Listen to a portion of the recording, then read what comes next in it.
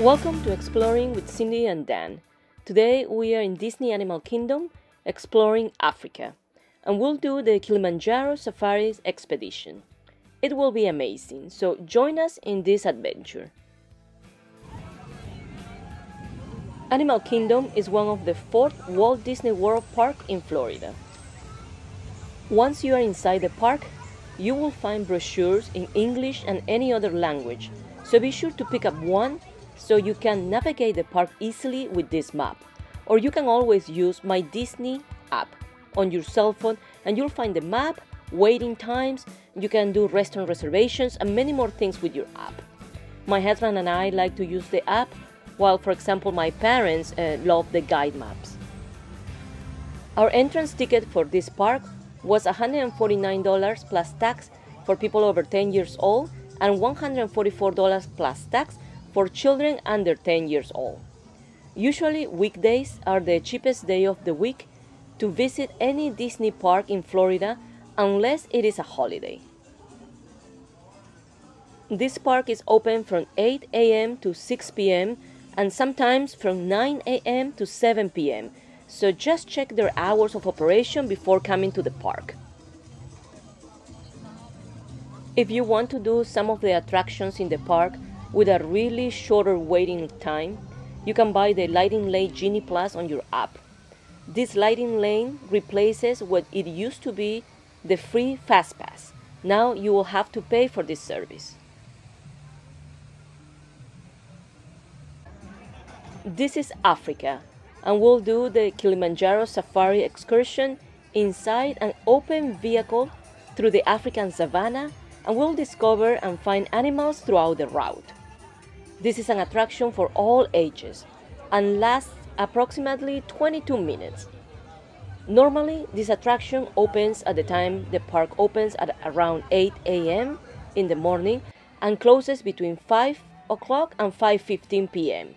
in the afternoon. So always check the attraction schedules for more information.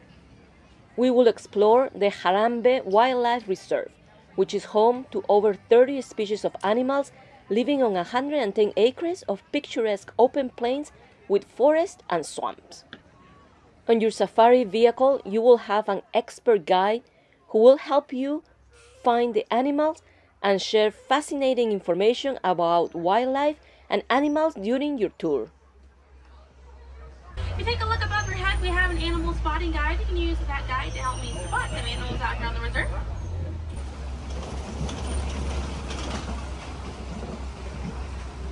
See what we have out here. Oh, on the right hand side, that's the okapi. They have vegetation. Their tongues are so long, you can touch their eyeballs and clean their ears.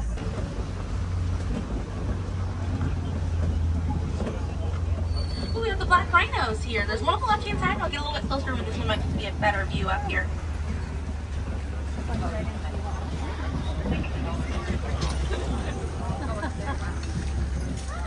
Really good view of them right there, kind of having a snack. Black rhinos are the smallest rhino in Africa. They weigh 3,000 pounds. Rhinos are poached or hunted for their horns. Some people believe that they have medicinal value, but they don't. Their horns are not valuable at all.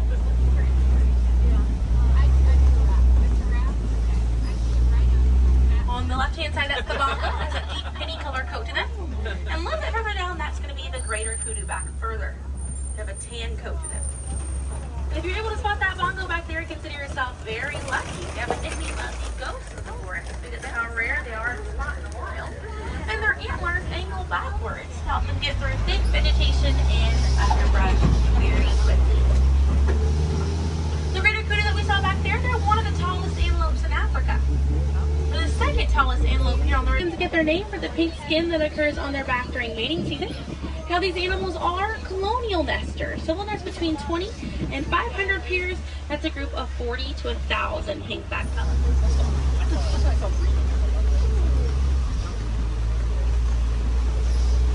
Coming up on the left-hand side, we have some Nile crocodiles.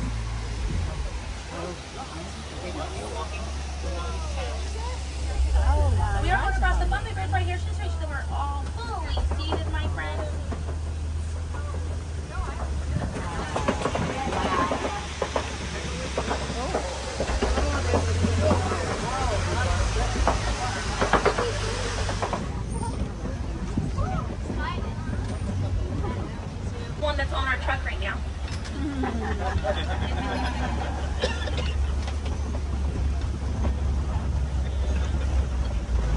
Really good view of those giraffes. We're going to be looping in and out of them, looks like. Pretty busy day down here. We also have the Ankole cattle here as well. It's a party down here. Cattle breed that we have here on the reserve. They're in the bovine family. Same family as buffalo and bison. Their horns right there grow about 3 to 4 feet in length, and they're filled with a honeycomb-like structure inside. It allows for blood circulation, and it helps keep them cool on hot days. Kind of like their own little AC system. And behind that, these trees are kind of pruned to the same height. That's about as far as a giraffe can reach. Like in these trees all around this area here. We're going to see the African painted dogs coming up on the left-hand side. African painted dogs get their name after their fur pattern. It kind of looks like they have paint on them. It's unique to each animal, and that's how they identify each other. African painted dogs are Africa's most successful hunters. They have a catch rate of 90%.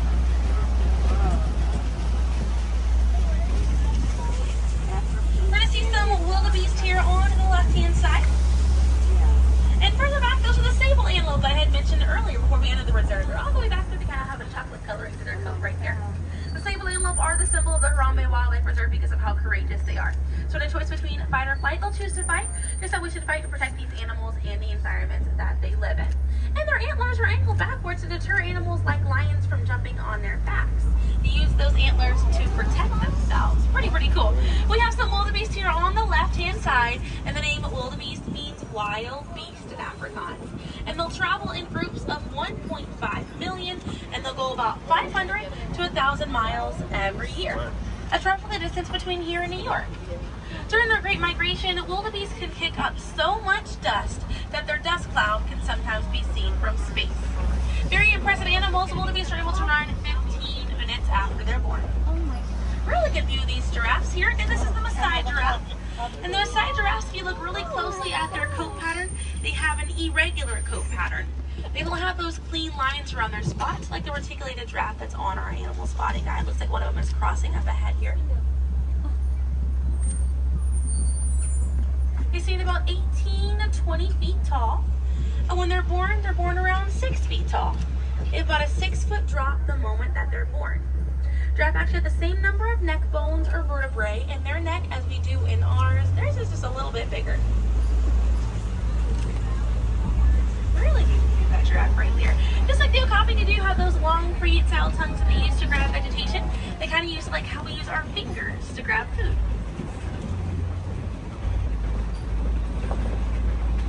We have some more wildebeest off in the distance here. And we have some more termite mounds here. We passed some termite mounds earlier. We're going to pass some more right now and up ahead.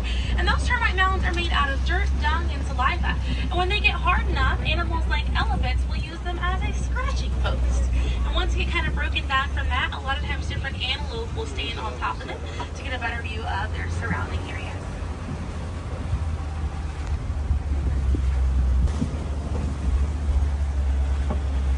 Oh, and we have the eland as well. The eland on the left-hand side. They're in and out of those trees right here.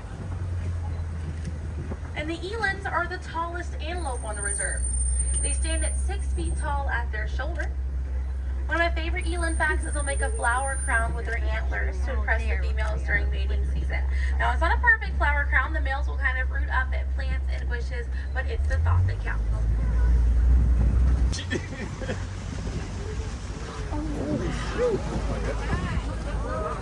Those are the mandrills. You're able to spot them. You're a bit better than me. Oh, there they are on the left-hand side. He's right in the bush. That's the male mandrill. There we go. That's a mandrill. The same monkey that's in the Lion King. Rafiki is a mandrill monkey. Males can grow up to 100 pounds. Females can grow up to 30 pounds. And they can bare their teeth as a sign of aggression, but they usually don't. They usually do it as a friendly gesture. So it's kind of like they're smiling at each other. Let's see if we can get another view of that. African elephants are social creatures.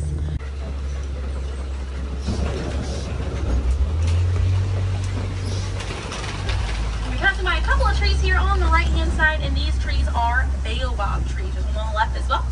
And baobab trees survive by storing water in their trunk, and they stay leafless about 9 months out of the year. The baobab tree has a few different nicknames. One is the upside down tree, and the other one you might be familiar with. familiar with. It's the tree of life.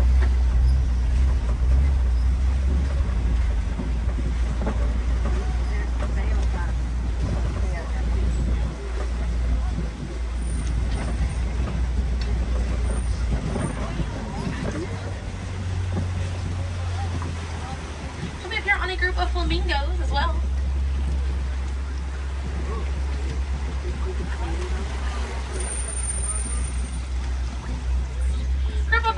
Is called a flamboyant. So here we have that flamboyant of flamingos. This particular species is the greater flamingo species, and they're the lightest colored flamingo in their family. They get their color from the brine shrimp that they eat, and over time it turns their feathers pink. It takes about 1 to 2 years to get that full pink coloring right there. When they're born all gray and fluffy.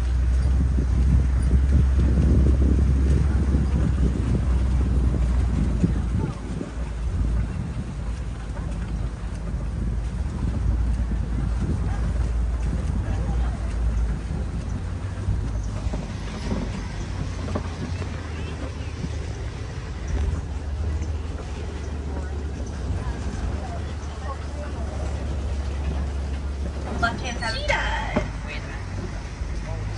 Really good view of those cheetahs right there on the left-hand side. Cheetahs are the fastest land animal. They run a little over 60 miles an hour, and just for reference, that's faster than I can run. They have 2 black lines on their face, and those black lines are called tear marks, and they help reflect the sun. But if it's cheetahs, because they are daytime hunters. Cheetahs do not roar, and instead of roaring, they'll meow and they'll purr. And their claws are not retractable, so they're out all the time.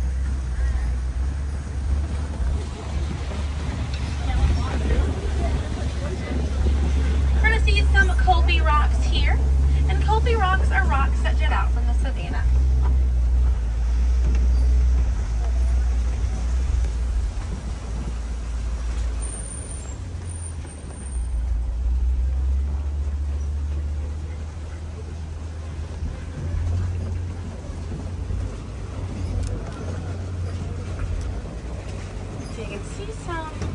Ostriches. We have the waterbuck right around the corner as well.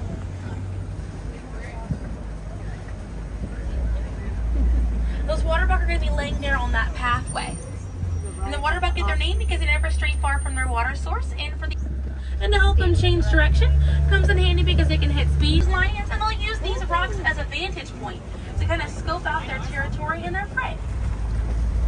Lions sleep about 16 to 20 hours a day, just like me, and their roar can be heard up to 5 miles away. That's how they keep track of each other through their cry call. Female lions right there, they'll do most of the hunting for the group, and the male lions will stay back and guard the territory and guard their cubs. Female lions seem to be a little bit more agile than the male lions. Really good view of them right there. The Swahili word for lion you probably already know. It's Simba.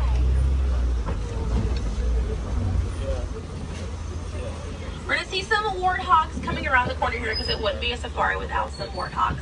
They're on the left-hand side, looking very cute over there. They're in the same family as domestic pigs. They're really intelligent animals, and oftentimes they'll reuse burrows made by other animals, and they'll back themselves into it with their tusks facing out for protection. They're pretty fast. They can run at 35 miles an hour. And they also use a mud wallow. They're on that left-hand side to cool off in, and they'll coat their skin in the mud to get some relief from bugs.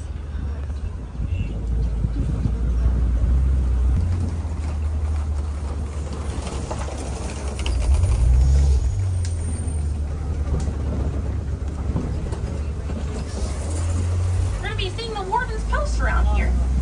And at the warden's post, we have some Nigerian dwarf goats. Look, they're trying to get out of the rain right here. They're on the porch.